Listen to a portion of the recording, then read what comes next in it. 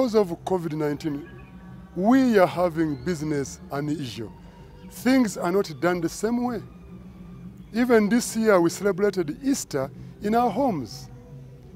And I am happy to let you know that this year, we are going to celebrate the Uganda Martyrs Day in our homes or in our local areas, because we cannot be able to travel to Namugongo, and even when there is a lifting of the ban, we do not have enough time to prepare, but also because of many visitors who come all over the world. They come all over the world for the Uganda Martyrs Day, and you hear what is happening in other countries elsewhere. So we cannot actually give a chance to the devil to use such a great day of the Uganda Martyrs Day for people to contract the disease, COVID-19.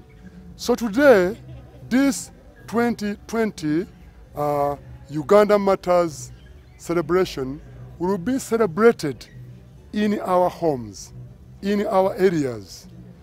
And I want to encourage you to know that God is not confined in one place.